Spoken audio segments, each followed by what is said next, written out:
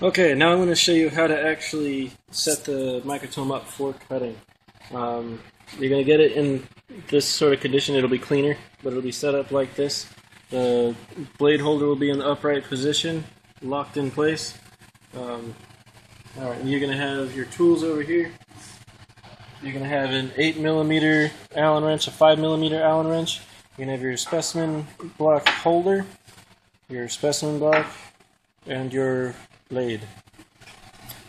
Okay, first thing I'll show you how to set the specimen up. You're going to take your actual specimen holder here. You're going to put it in here, see about where this guy needs to go, because this guy slides into place. The lined edge is going to what's actually clamp. So it's a little trial and error. Just stick it in here, see how that fits. It's a little loose. I'll move it up another notch. Make sure this guy is all the way loosened back here. This guy here is all the way loosened. Alright, so then that's actually too tight, so I'll move it back one notch. Okay. Then you'll grab your 8mm Allen wrench. You'll tighten this screw here. It actually pushes that forward, clamping your specimen block in place. You can go ahead and throw a little bit of torque on it. You don't want to do it too much. You don't want to strip anything out. Just make sure that this guy's not moving around. And then if the angle on the actual table here needs to be adjusted, it can move this way or this way. You pick up this plate here, and underneath you will see little knobs. Which first you need to take your big old wrench guy here and loosen that. Slide that over the nut, loosen that just a touch. Doesn't take much at all. And now it's hand tight.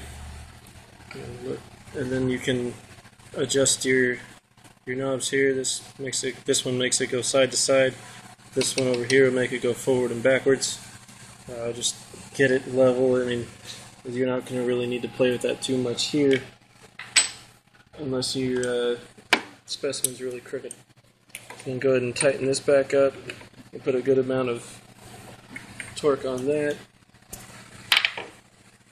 Then put your little table back in place. This guy has a notch in it to line up with there's a little knobber here that slides on. So you could actually slide it back if you want, don't drop it.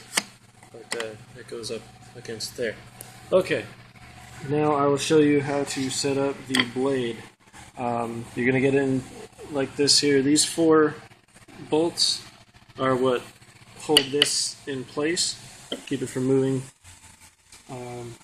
They're going to be tight. You really only want them to be as tight as you can get it with the little side actually torquing. That's as much torque as you need. So we're going to loosen those up. If we tighten them too much, go ahead and do it the other way, but just don't tighten them down using the long end. Alright, so that's what loosens that. You're going to want it in the upright position like this, so when you put the blade in, it slopes down and it'll hold itself in place, so it's not trying to slide out and you're not trying to catch it. But when you're installing the blade, you want to make sure that these are still tight, because you don't want this guy moving again. Alright, so now you grab your blade out of here. This is when stuff gets serious. The way you're going to install it is you're going to want the beveled edge down. So it's going to sit about like that in the machine. So I'll go ahead and take it over here.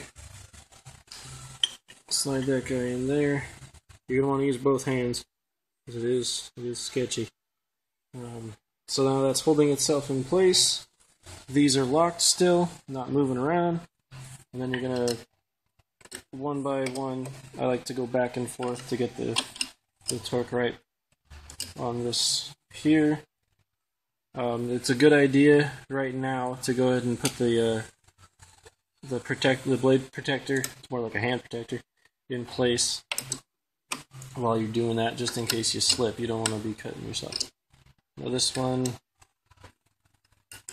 go ahead and you're going to have to go over these a few times because when you tighten one here, it might loosen up over here, so you just gotta keep going back and forth, making sure that everything's nice and snug. Okay, everything's snug. The blade's not going anywhere. I don't want to touch it. And now we'll move the blade into the cutting position. Go ahead and loosen these four guys up. And once those are loose, this whole head will move. And then this is your degree indicator. This is a negative degree. You don't want that. You're going to want it right around 7 or 8 degrees, which is just a notch away from 10. So have it right around there, and then it's hard to see on the camera, but you'll be able to see it with your eyeballs. And then you're going to go ahead and tighten these four. Like I said, just do it, tighten it like this. You don't want to put too much pressure on it. Just enough to keep it from moving around. And again, go back and forth because one will loosen inevitably. And then that's locked in place. Specimen's locked in place. Everything's tight. This guy's tight. And at this point, you're about ready to start cutting. That'll be the next video.